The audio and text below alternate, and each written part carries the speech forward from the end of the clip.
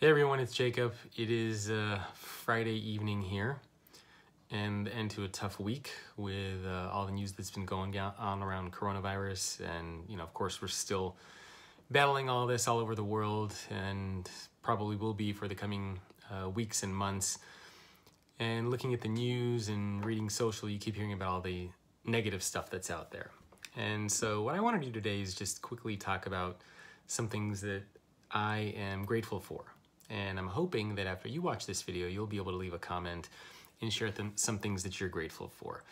So nothing negative, just only focusing on the positive stuff. So a couple of things that I'm grateful for. One, that my family is safe and healthy, both my family here, my family in Australia, and my family in Southern California, and also my wife's family. I'm grateful that our soon-to-be born son, coming in May, that everything appears to be healthy with him, and so that is something I'm very, very grateful for.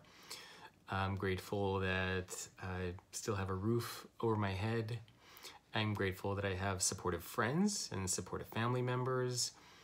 And I'm grateful that I get a chance to spend more time with my 3-year-old and with my wife.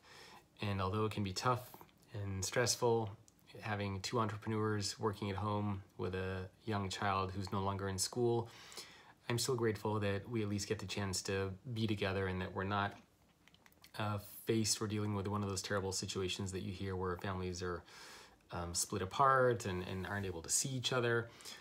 So I'm grateful for that. I'm also grateful for a lot of the little things. I'm grateful that we have food. I'm grateful that we're not experiencing a lot of chaos where we are. And so I'm just grateful for a lot of the little things. Like it's a nice day outside and I can go for a walk. Very grateful for that as well. Grateful for my team, who's been very positive and optimistic, and we have a group Skype chat that we use, and everybody's very positive and optimistic in there. And the last thing that I'm grateful for is for all of you, my extended friends, extended community, who still continue to read my content, share my ideas, email me with your thoughts, who continue to leave comments and just interact with me on a regular basis, because when we're all cooped up inside, that's pretty much all we have at the moment. I can't give any talks, I can't give any speeches, I can't travel, I can't meet any of you in person. So, the social media aspect is pretty much what we all have. So I'm grateful for that, and I'm grateful for all of you. So your turn. Leave me a comment below, let me know some of the things that you are grateful for, and let's see what we can do to focus on the positives. And I'm optimistic again that we will get through this all together, and I hope you're having a wonderful day wherever in the world you are.